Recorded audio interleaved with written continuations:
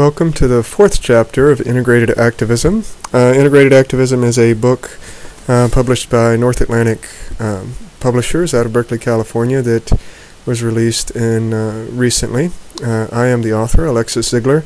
This slideshow covers the fourth chapter in the book, Peak Oil, Biofuel, and Genocide. So, peak oil became a popular issue a few years ago, and it's fairly misunderstood. Peak oil doesn't mean you run out of oil. It simply means that oil gets less efficient to extract because the really efficient, easy oil has been used up, and we're increasingly turning to dirtier, more difficult forms of oil. This graph shows the blue line at the bottom is the old oil wells, particularly in the Middle East, in the United States, areas where oil has been pumped for quite a long time. Those wells are in decline uniformly, and therefore newer projects pumping dirtier oil that requires more processing are coming online. So the overall volume of oil is increasing, but the efficiency of extracting oil is declining, and that is important to understand.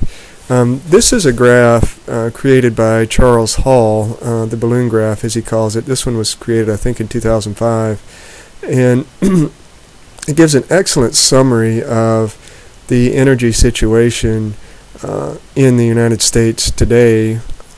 And of course, this is all predicated on the awareness that energy has a powerful impact, not only in obvious ways on the cost of gasoline at the gas pump, but as we've been discussing in other chapters, it has powerful political, social, cultural impacts on our whole society, on global industrial society. So, looking at this graph, the size of the circles in the graph do not represent volume.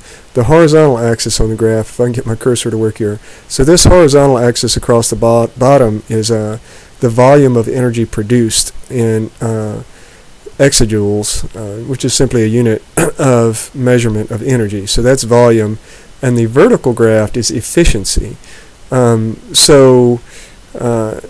Energy produced in higher volume, the circle tends to land out here. Energy produced at higher efficiency, the circle tends to go up this way. So up here in the upper right would be the place where you produce a high volume of energy at high efficiency, and the lower left is where you produce a small amount of energy at very low efficiency. So coal, that big circle in the middle, the height of the circle represents the variability or the uncertainty of different production methods in different places.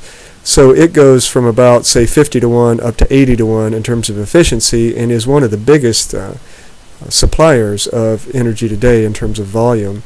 If you look at the circle up here, domestic oil 1930, it was nearly 100 to 1 in terms of efficiency. Domestic oil in 1970 was down to about 30 to 1, but at higher volume. By 2005, domestic oil was down to about 15 to 1. So you got 15 barrels back for every barrel you put in, basically, and decreasing volume made up for by imported energy, imported oil today. You'll notice some really interesting stuff going on down here. Hydropower and firewood are quite efficient, but not very much volume. Windmills are also quite efficient, but also very small volume. Photovoltaic is really declining efficiency and much lower volume. When you get way down here in the corner, which is very small volume and very low efficiency, you have biodiesel, gasohol, and tar sands. They are abysmal efficiency and currently low volume. So when people start talking about fueling the entire industrial economy with tar sands or biodiesel or gasohol, you're talking about a delusion, basically. You simply can't jump from this corner of the graph way out here without defying the laws of physics. It's just not going to happen. And another subject we'll turn back to shortly is this line here, total photosynthesis. So that is all of the energy, the volume of all of the energy, about 80 exajoules, produced by all of the plants in the continental United States in a given year. So all of the domestic as well as wild plants, every leaf on every tree, every kernel of corn, every grain of rice, every grain of wheat, add all that up, everything that's produced in 1 year, and that's about how much energy is produced. And the United States in 2005, and I don't think this has changed very much in the last few years, used 25% more than the total photosynthetic product of all the plants in the continent. So here again, if people start talking about, oh, we can fuel our economy with biofuel, they're talking about defying the laws of physics, at least in terms of the current economy. Pet coke, the dirtiest of dirty fuels. So the result of turning of peak oil, of the decline of easily available oil, and turning to these dramatically less efficient forms of energy is that we're using these dirty forms of energy. So there's been quite a bit of attention given to the Keystone XL tar sands pipeline with some good reason. The pipeline that would carry tar sands oil through the United States for refining and export. The byproduct of refining tar sands oil is pet coke. It's a tarry, gunky mess that is still flammable but very dirty, quite a bit dirtier than coal even. They pile it up in these big piles. You can see the trucks moving around. If the wind kicks up, the wind blows it through the air. It's dirty, full of heavy metals, toxic stuff, being exported in large volume to China and other places where it's being burned, which is part of the reason they have claimed that the Keystone XL pipeline is not a major carbon contributor, because they're simply ignoring most of the carbon, most of the pollution. So this is the price of peak oil, of declining oil, the declining quality of oil in oil wells in Saudi Arabia or Texas as we turn to this stuff. Dirty, dirty, dirty oil. Supply side renewables allow us to ignore pollution and externalities or meaningful conservation. So unfortunately, because of the political pressure to pretend we can maintain the industrial economy, there's been a lot of attention given to solar. Put it on your suburban house and it'll save everything. The grid tie solar movement has taken off with great vigor. The windmills, which are supposed to be so efficient, and at the lower left there you see the most extreme absurdity of supply side madness, the hydrogen and veggie oil powered stretch Hummer.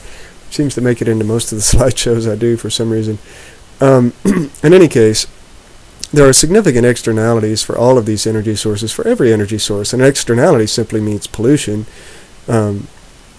So for photovoltaic panels, there's quite a bit of, there are rare minerals involved. There are extremely powerful greenhouse gases that are used in cleaning and producing electronics, including photovoltaic panels. So as a useful form of energy, when they're used at a modest scale, perhaps they're sustainable, but trying to power the industrial economy with them, particularly when we simply add renewable energy sources onto the top of what we're already doing, there's no motivation for conservation. We ignore the externalities. So the supply side response to peak oil, to energy constrictions, isn't helping. If anything, it's making our problems worse. So let's talk about, every human culture practices a certain amount of self-delusion, of creating a cosmology that serves its interest. So we know what we choose to know, and we don't know what we choose to not know. That's true for every human culture. We tend to think of modern industrial society as being a very technological society. The reality is that our social technology has not progressed. If anything, it has regressed. And this is true for quite a number of things, including our understanding of technology itself and how technology has evolved and why technology has evolved. There's a wonderful book written back in 1973 by Richard Wilkinson, Poverty and Progress. I highly recommend it. It'll kind of turns the world upside down in terms of understanding how the Industrial Revolution got going, how technology evolves. What Mr. Wilkinson pointed out was that technology historically has evolved in response to depletion and ecological pressure itself. So he goes through a sequence of looking at various technological changes. Let's look at the technological changes around clothing in particular. So pre-industrial peoples used animal skins for clothing. Now, in the modern world, of course, that's a whole different issue, but back then, animal skins were easily available, relatively easily processed into very high quality garments.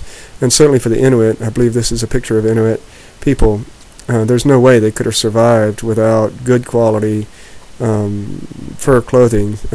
Now these days, of course, they're synthetics, but in any case, so back then, high quality garments were easily produced from animal skins. As human populations grew and the supply of animal skins became insufficient, humans began to use wool.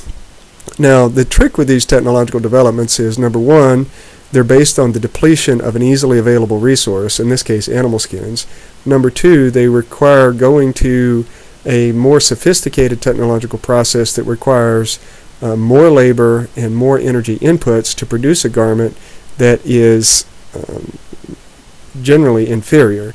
So you go from animal skins, those wonderful fur coats, and again, I'm not endorsing fur coats in modern industrial society. That's an awful thing to do now, but back then it's a different context, a different time, a different place. But in any case, you know, to convert from using animal skins to clothing to using wool involves shearing the sheep, spinning the wool, weaving the wool, a lot more work to get a garment that is still usable but not as really as high a quality. As the supply of wool ran short, we turned to cotton, and again, more labor inputs. You have to grow the cotton at this point, more energy inputs, much more sophisticated technology as we began to develop these machines to handle the cotton to produce a garment that is inferior.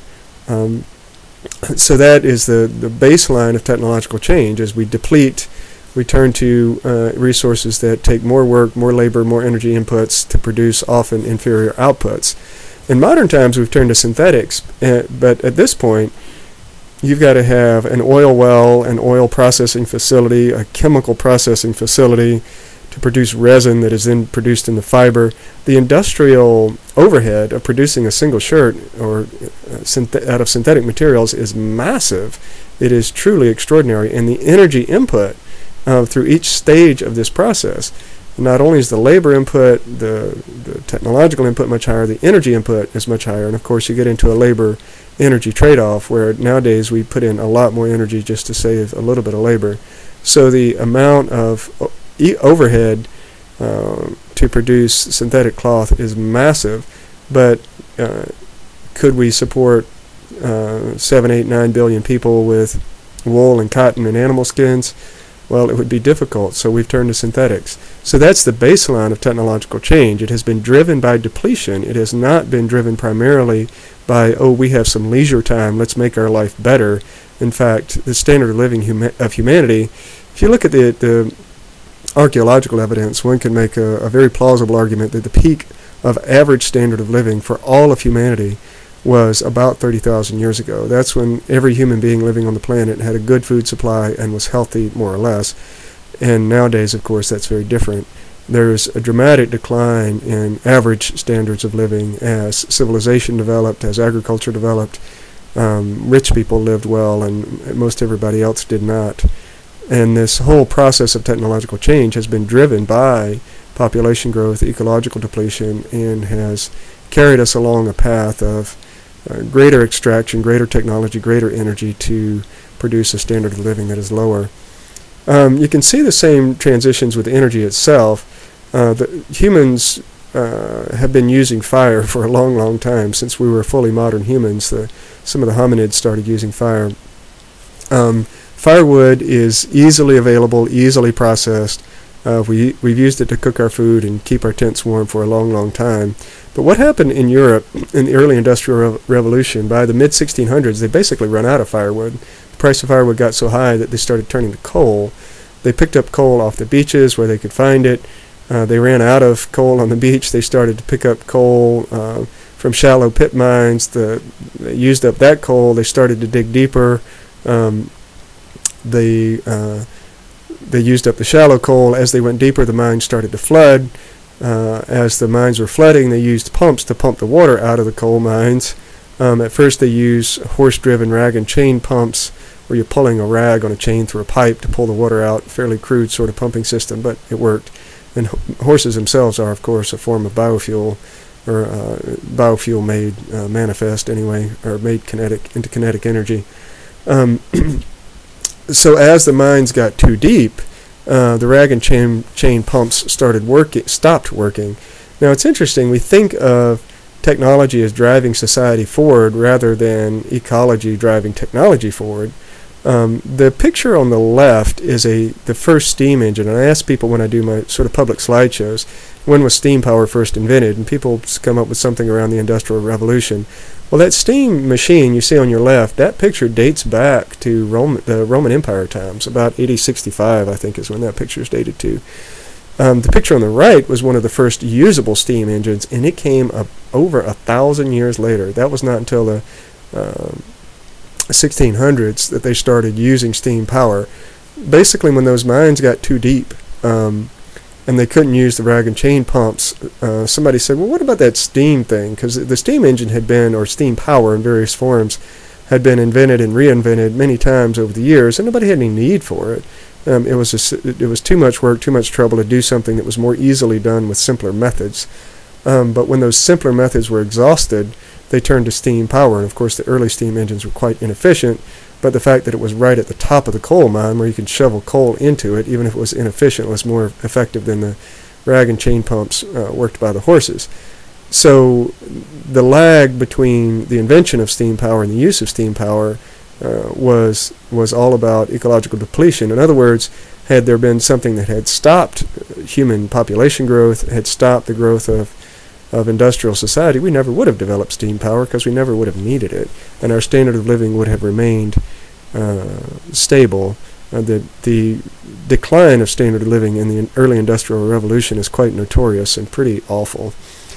In the United States, we think of the Europeans came over and conquered the United States, took it away from the Native American groups with quite a bit of bloodshed in the process, and thus laid open a continent for the European colonizers to exploit, and they turned to biofuel, just like the Europeans back in the home continent had turned to biofuel.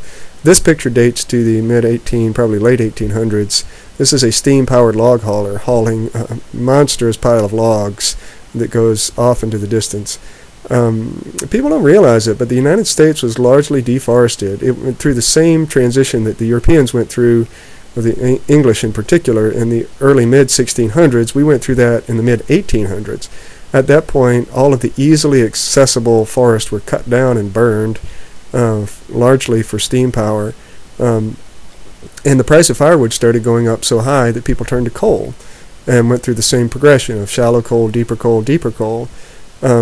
So the ecological constraints of industrial development, we reached the limit of the biofuel economy in the United States about 1850, roughly. That's when firewood got too expensive. Now in modern times we've turned back to biofuel. In fact, Dominion Power, which operates in the southeast where I live, gets tax credits for burning up trees to generate electricity, which if we were not so purposefully ignorant, we would understand the absurdity of that. We surpassed the biofuel economy in 1850, and now for cosmetic political reasons we are turning back to that biofuel economy. This is a massive tree chipping operation, cuts down trees in huge volume, grinds them up. A lot of these tree chips are at this point exported overseas. Some of them are burned for energy. Some of them are made in chipboard or other products or paper or whatever.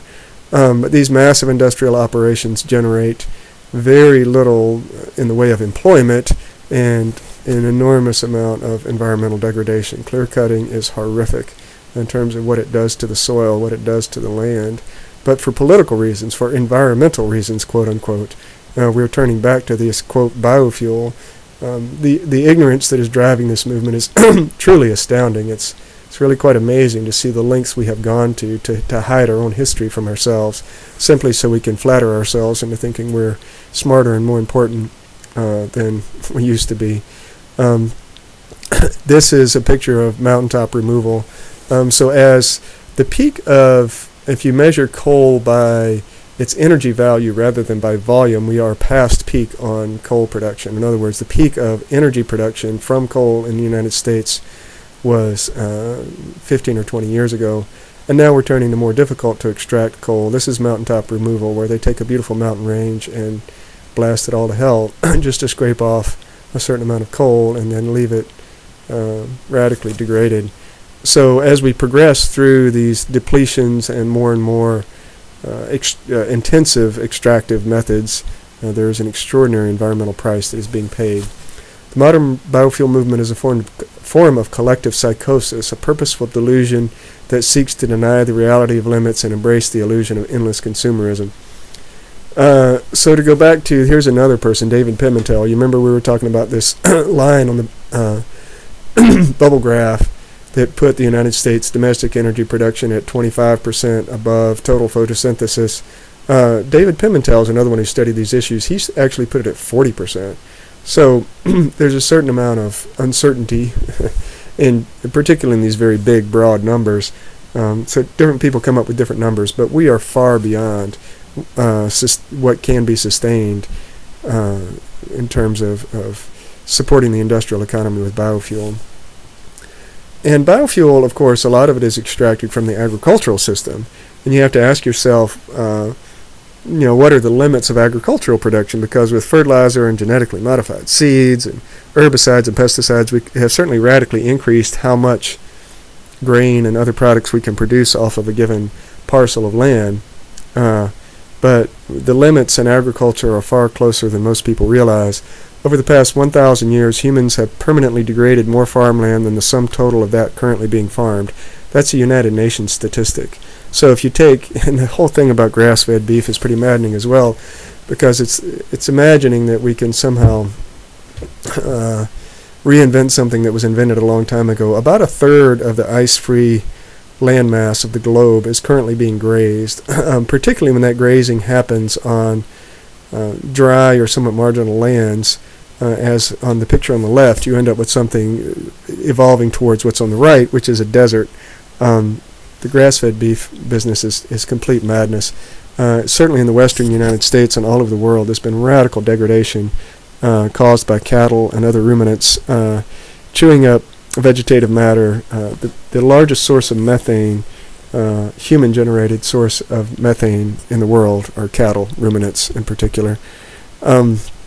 And methane being a very powerful greenhouse gas, 20 times more potent than CO2 on a 100-year cycle, 70 to 100 times more potent on a 10-year cycle.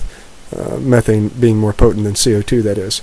So we're already having a massive impact on the face of the earth with cattle, with converting cellulose into edible food, and that the cattle of the rich eat the bread of the poor. That's a quote from Mohandas Gandhi. So the idea that we can somehow ramp up grass-fed cattle it's madness. It's absolutely out of touch with reality. It's absolutely out of touch with the gross ecological devastation already being caused by ruminants. Let's look at other aspects of, if we're going to extract biofuel from the world food system, what are the limits? Well, the world fish catch peaked in the 1980s. We're now well past peak. We're harvesting or collecting or killing, whatever word you want to use, far fewer fish than we did in the mid-1980s. Per capita grain production peaked in the 1980s. So even though we're producing more volume of grain, the amount of grain we're producing per person is actually, we're actually past peak on that. Total per capita irrigated farmland. Now, irrigated farmland does not produce the majority of our food, but the per acre production is quite high. So it's kind of the backbone of the global agricultural system. Total irrigated farmland per capita has shrunk in the last few decades. So the Green Revolution is in it's beginning to flounder. Green Revolution, of course, being the broad name given for this entire process of modifying, hybridizing, and now genetically modifying grains, applying chemical fertilizers, chemical pesticides, and herbicides to greatly increase production. So the ramp up in production was very fast. We're now in a phase of diminishing returns. You can't simply add fertilizer or add herbicides and expand production indefinitely. We've gotten to the point where adding more and more fertilizer does not generate more and more grain. We are still expanding global food production, but it's not expanding as quickly as it was, and the inputs per unit of output are expanding, which is being noticed in increased food prices, perhaps accelerated by grain speculation, as some people have pointed out. The final thing people don't think about, we know the U.S., we think of the world, the United States as being the breadbasket of the world, so the U.S. is the largest exporter of food and the largest importer. So you've got ships going in one direction and ships going in the other direction, carrying food back and forth. We export grain, we import meat and vegetables and fruits. So we export cheap food and we import expensive food. That's true, of course, to some extent for Europe and the other wealthy parts of the world. So, where's all that energy to fuel these biofuel vehicles going to come from? The numbers are absolutely maddening. It takes about 4.2 acres, 4.2 hectares, 10.4 acres of corn must be used to fuel one car for 1 year. The global grain supply of grain land per person was 0.23, notice the decimal, in 1950. Now it is 0.12, projected to be 0.09 per person in 2020. The grain needed to fuel one SUV would feed 26 people. In other words, there is nowhere near enough grain land to feed our cars and people. The numbers are just grossly out of scale. That hasn't stopped us, being the wealthiest people in the world, from promoting at a government level, at a local level, even all of these students driving their insane biofuel buses around the country. It's just absolutely out of touch with reality. There's not enough grain land to fuel biofuel buses or ethanol cars, or in the case of this beast, an ethanol SUV. Absolutely maddening. It's simply the rich grabbing the world's resources even more aggressively than they ever have in the past. And the genocide part. Since 2000, about 5% of the entire continent of Africa has been sold or leased to foreign interests for agribusiness and biofuel development.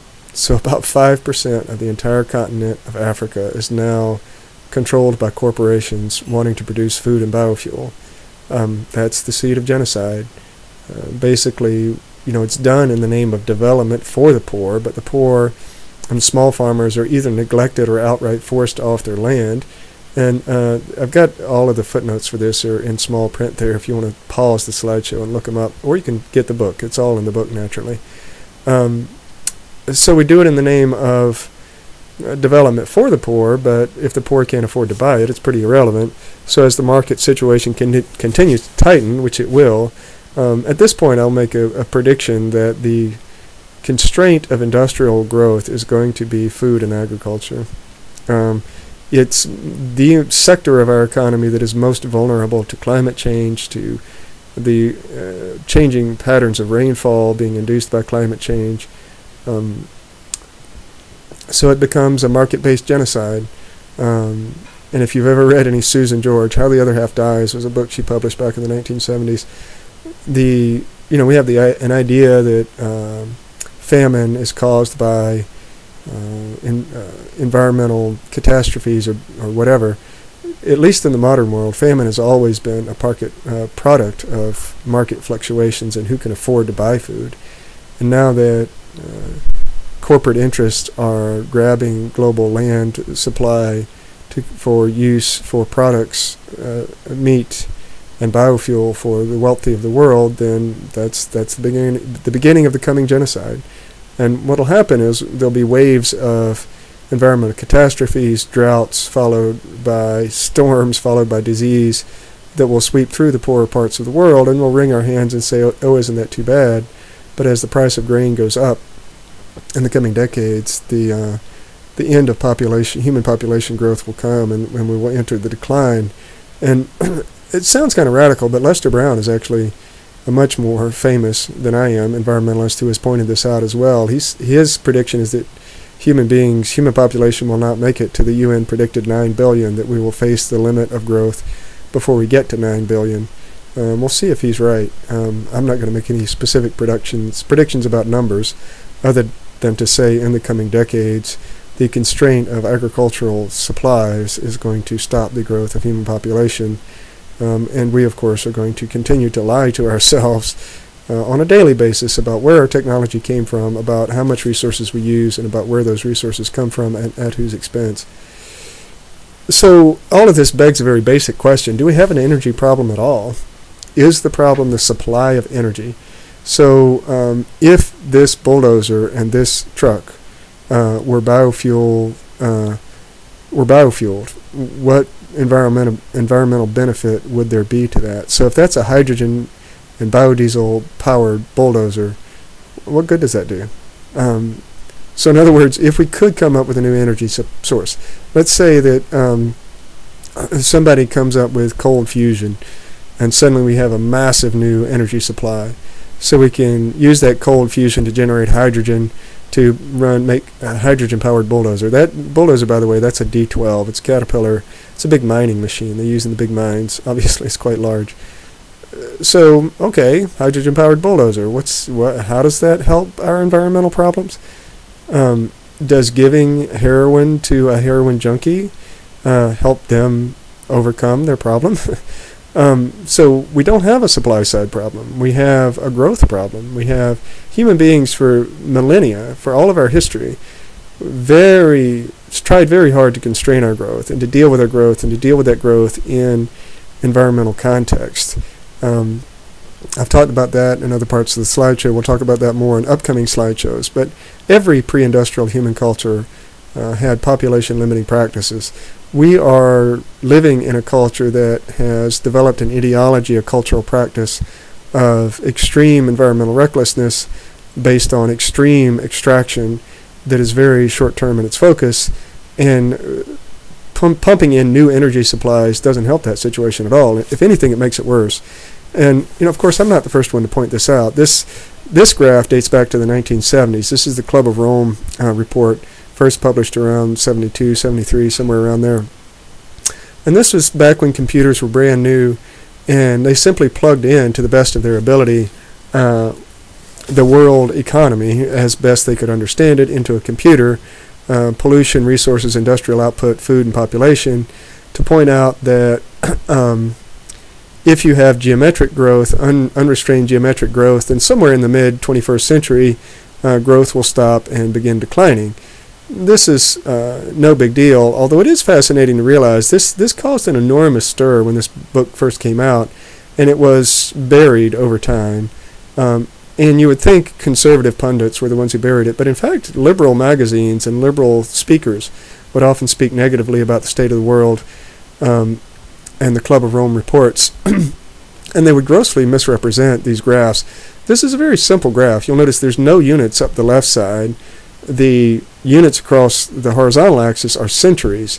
This was not intended to be a precise graph, and it was not intended to represent any particular resources. It was intended to simply point out that you can have geometric growth within a closed system without a collapse at some point. So what would happen is, in Harper's Magazine and other supposedly liberal magazines, people would write and say, oh, the Club of Rome said we were going to run out of XYZ resource at a particular time, and we didn't, therefore the computer model is all wrong. Well, they never said that. And they have since written a few more books.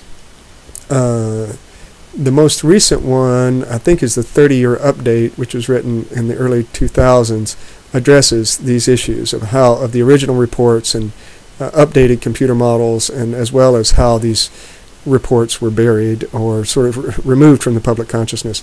I think the most fascinating thing for me about the original Club of Rome reports, again dating back to the 70s and updated since then, was this graph where they simply made energy infinite. So if you take the global industrial system and you make energy infinite, the graph kind of goes crazy. The curves are much higher resource availability.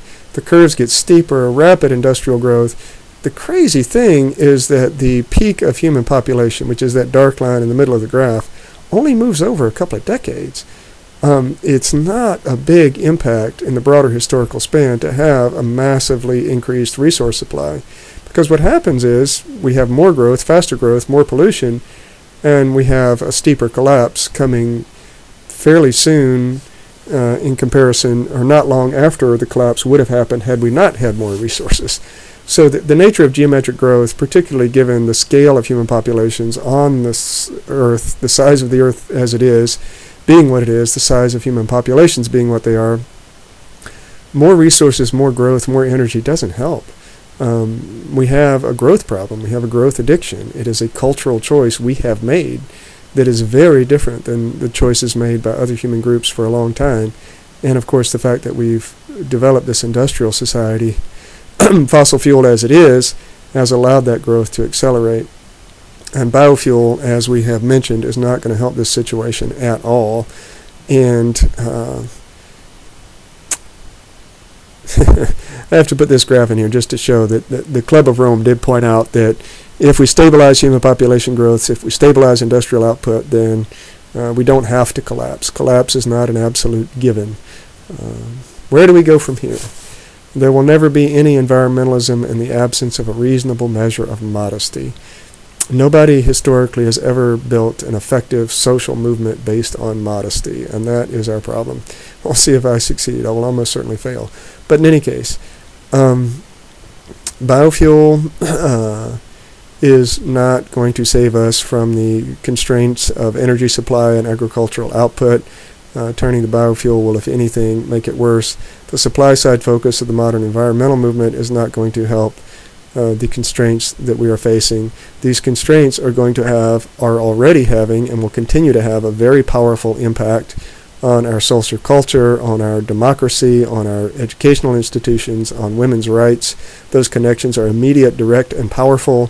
It is the false agency of our leaders. The academics do not want to stand up and tell you that dirt and oil is more important than a college degree, so they lie to you, they lie to us all, and they say that history is important in this way, and they talk about leaders, and they talk about how important academics and politicians and preachers are, and the academics, politicians, and preachers all agree that they are important, and we are left grossly misinformed and not understanding our own human cultural evolution. So, again, there's a lot more detail about this material in the book. I'm going to go ahead, hopefully, and produce slideshows about the rest of the chapters in the book. Thanks very much for listening.